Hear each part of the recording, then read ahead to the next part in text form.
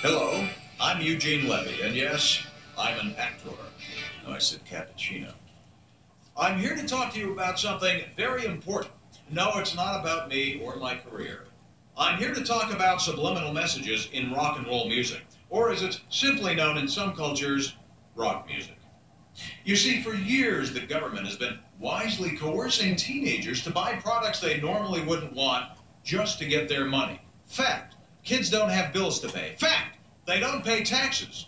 But they do babysit and hold minimum wage jobs that earn them wads of cash as thick as, well, my body of work. But these kids today aren't dumb. They're not going to buy just anything.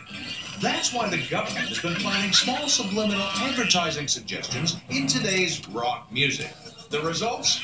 We can now get these kids to buy just about anything. We can have them chasing a new trend every week. And that is good for the economy. And what's good for the economy is good for the country. So God bless the United States of America, the most ass-kicking country in the world.